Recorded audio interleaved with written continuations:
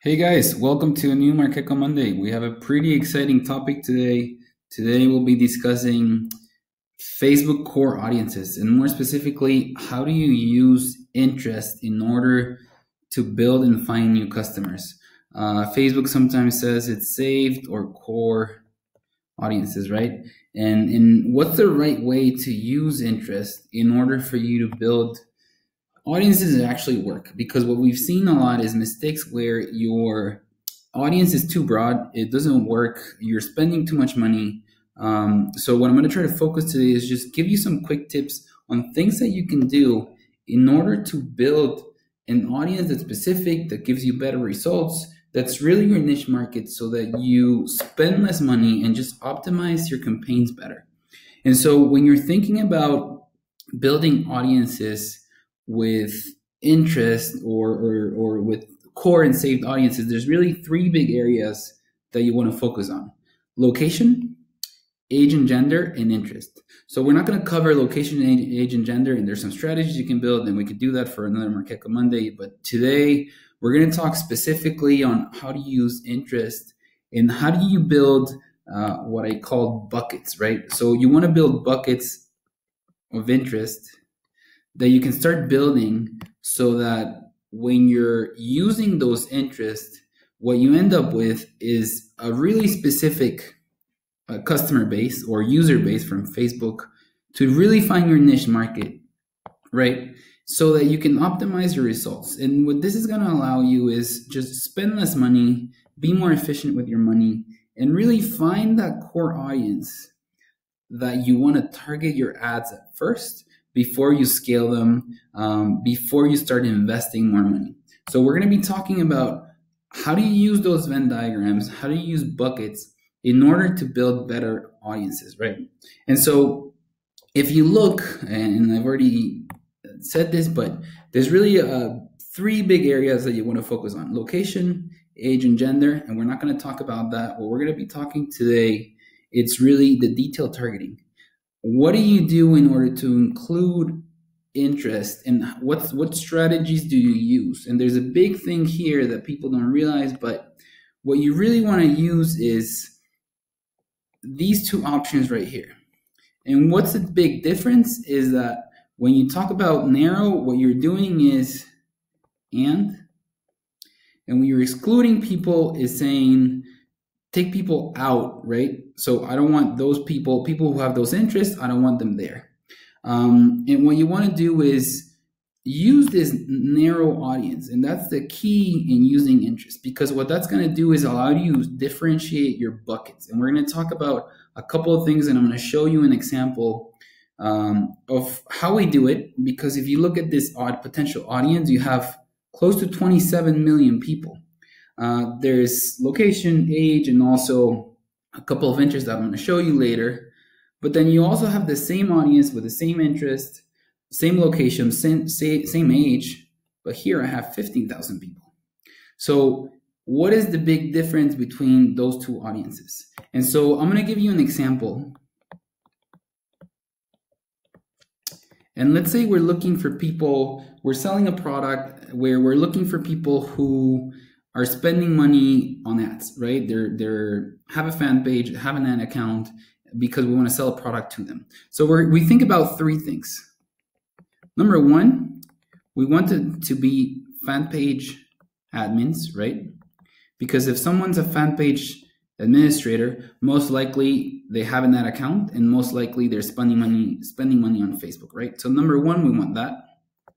Number two, we say, well, why don't we find leaders within the industry who are also teaching people how to use Facebook? Because if they're following those leaders, most likely they might be interested in our products as well.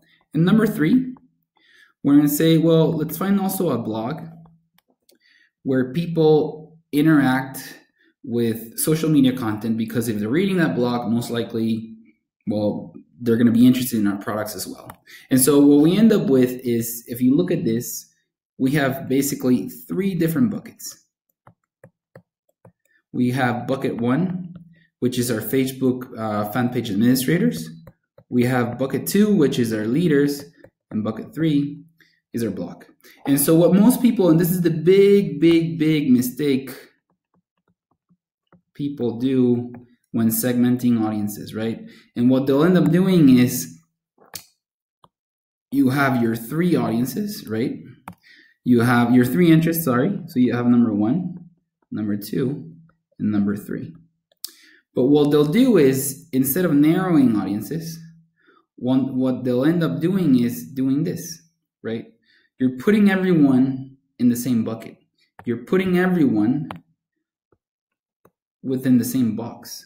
And what this does is that what you're saying and what you're telling Facebook is, find me people who are fan page administrators, right? Who are also interested in those leaders, who are also interested in that blog, and combine. So everyone. So what this is doing is that instead of saying or, what you're saying is, instead of saying and, or like find me people who are interested in this and this and this, what you're telling people, what you're telling Facebook is, what you're saying is or. So find me people who are interested in interest 1 or 2 or 3. And what this does is that you end up with an audience that is too big, that is not specific, right? And where you end up spending a lot of money.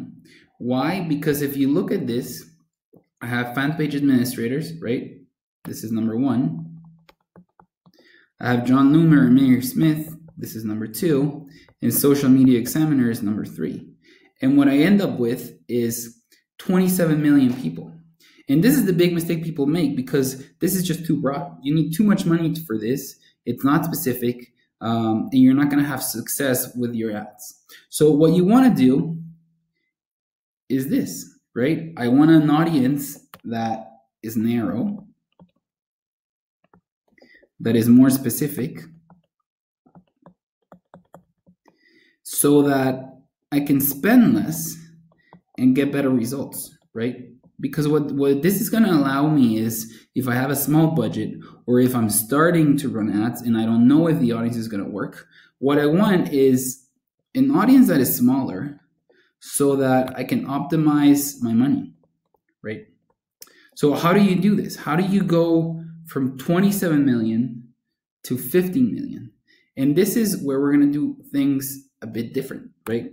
So again, we're going to have 3 buckets. We're going to have fan page admins. We're going to have leaders. We're going to use John Loomer and Mary Smith. And we're going to use a blog, which is Social Media Examiner, right? And so what we want to do is, we want to do the same thing, right? We have our 3 circles with our Venn diagram. We have bucket number 1, bucket number 2, and bucket number 3. But what we want is the 15,000 people, right, that have all of those interests. So I don't want people like interest 1 or 2 or 3, but I want people who comply with all of the interests. So bucket 1, bucket 2, and bucket 3, right? So I'm going to have bucket 1, bucket 2, and bucket 3.